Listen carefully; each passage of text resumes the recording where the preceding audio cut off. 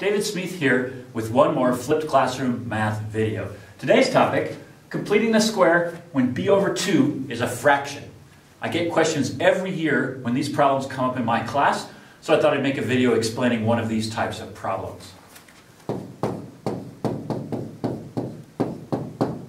Okay, here's a problem that's going to generate that. So let's go ahead and do it. First, move my constant over. Move the -1 over to this side. Now find out what my b over 2 squared is. So b over 2 squared is going to be 1 over 2 squared, or 1/4. Because my b is 1, so b over 2 is 1/2.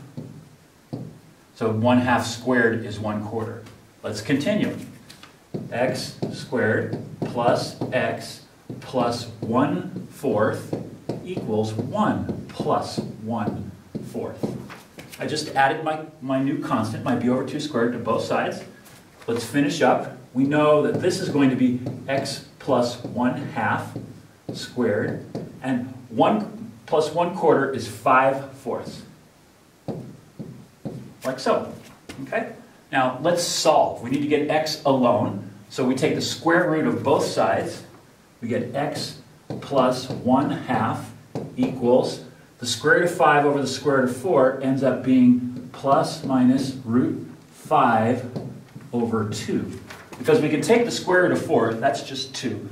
Root 5 we're going to leave in the radical form. I still don't have x alone. I have to move my half over to the other side. So now I'm going to get x equals -1/2 plus minus root 5 over 2. Now this is a nice one because both terms are over 1/2. So I can just combine them.